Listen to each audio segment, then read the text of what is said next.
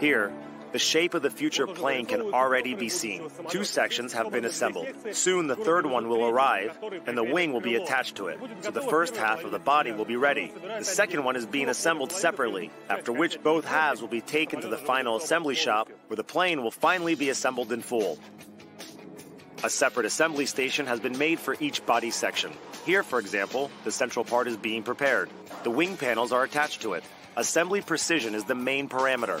The tolerances are minimal. 6-meter-long components are aligned and joined with micron-size positioning.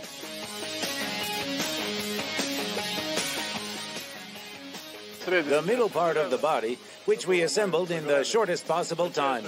We had big difficulties. Well, positioning this compartment.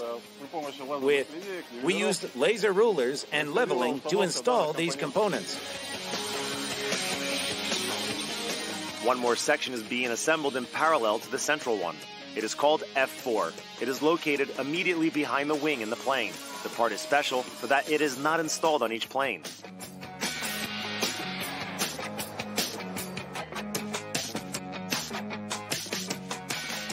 This section is optional on a plane. If it is present, we get an MC-21-300. That is a longer version. If it is not present, then it's a 21-200. But the first plane version will be specifically elongated. Now this section is being prepared for mounting.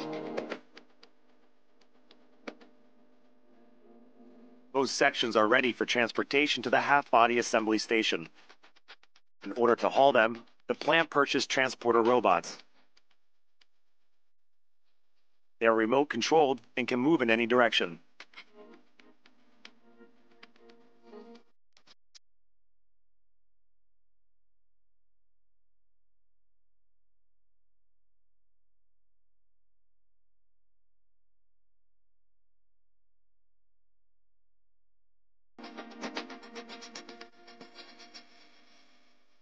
The body parts are arranged in the required order.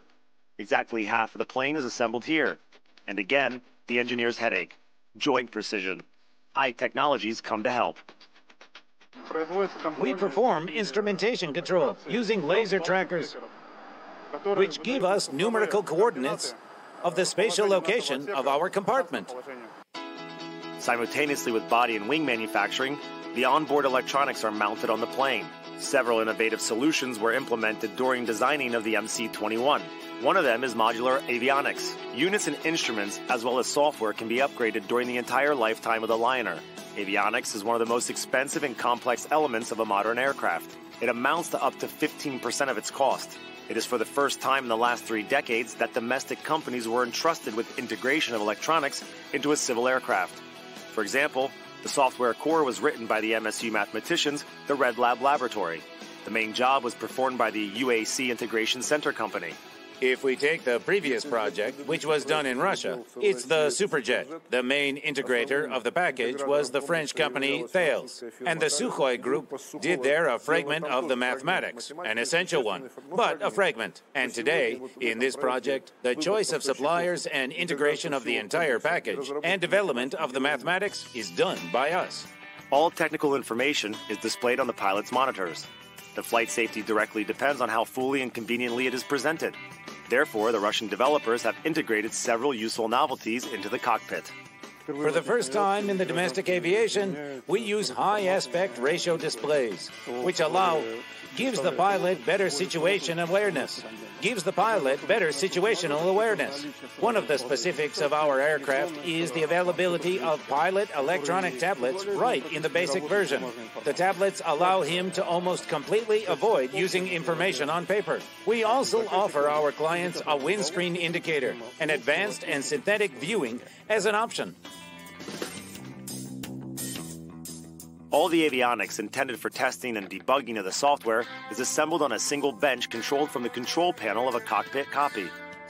We can say it's in a sense an electronic copy of the plane. Yes, in terms of electronics specifically, yes. Because those systems that belong to the electronics, well, the gear system and others, they exist.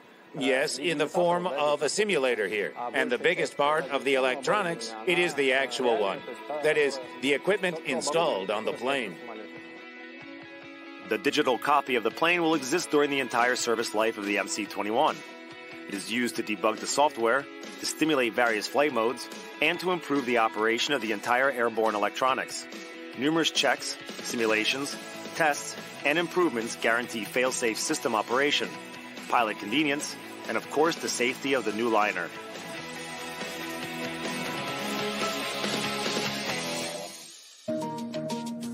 In order to increase its competitiveness, the Irkut Corporation has decided to install two types of engines on the aircraft, a Russian PD-14 and an American PW-1400G. The choice of the suitable motor is up to the client. The MC-21 will perform its first flight with the engines manufactured by the American company Pratt & Whitney already installed on the plane.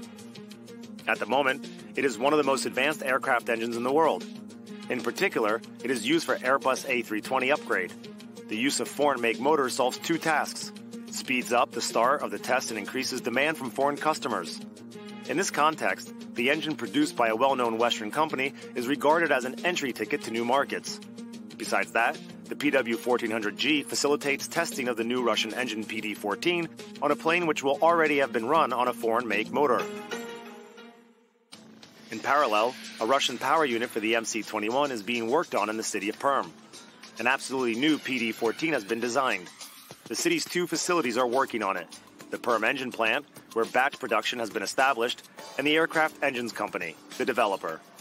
It is the first engine in its power class created in Russia since the breakup of the USSR.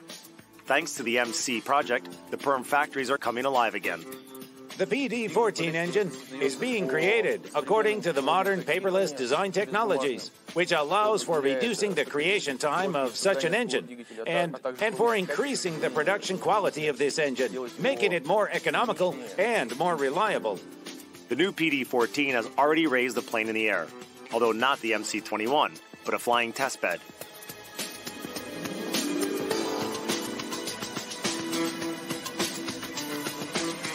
Four Il-76 engines make it resistant to a possible failure or fault in one of them. Besides that, the plane has excellent weightlifting capacity, which means measuring instruments can be installed on it. And in case of the PD-14, also to strengthen a part of the wing. The test pilots had no mercy for the engine. The PD-14 was run in all possible modes. It was turned on and off during the flight. Over 1,000 possible parameters were considered. The engineering test stage, I think, will be completed. Well, I think in September this year. After that, well, we will obviously write a report about the readiness of the engine for installation on the MC-21. And after that, the certification test stage will follow. Big orders are expected for the PD-14, especially considering its all-purpose feature. Apart from the fact that the engine was made to fit different modifications of the MC-21, it will also suit other planes. And not only planes. The gas generator of the PD-14 engine can be used to create a range of gas turbine units for the gas transportation industry, for the energy industry. These are land units. And as maybe a distant but quite realistic perspective, it's helicopter engines, marine engines, etc. The PD-14 project targets to win over 10% of the market in 7 to 18 tons power class turbofan engines. The first batch of finished engines is expected at the Irkutsk aviation plant. There, they will be installed on a fully assembled MC-21 plane.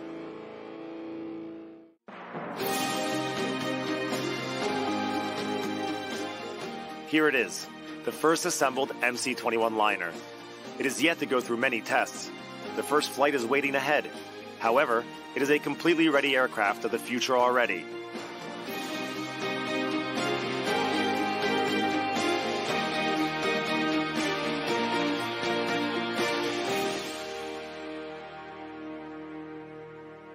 According to expert estimations, narrow-body liners constitute up to 78% of the world's fleet of passenger aircraft of over 100 seat capacities. Analysts are confident.